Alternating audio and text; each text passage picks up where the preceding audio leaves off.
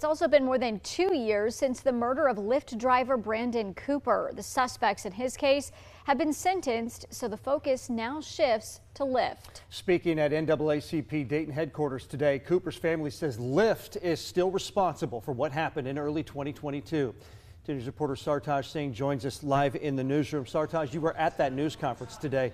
What does the family want?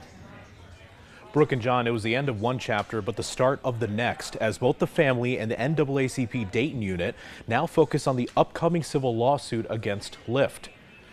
Now, police say they found Brandon Cooper dead in his car back in January of 2022 after 4 teens lured him into a location to rob him.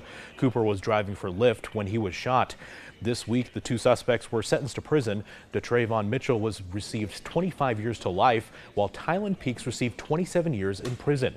Cooper's family says that they are thankful that Mitchell showed remorse and pain for the crime, but they said that they did not receive the same from Peaks. While they are still grieving, the family says their attention now turns to later this year and a civil lawsuit where they say they will hold Lyft responsible for Cooper's death.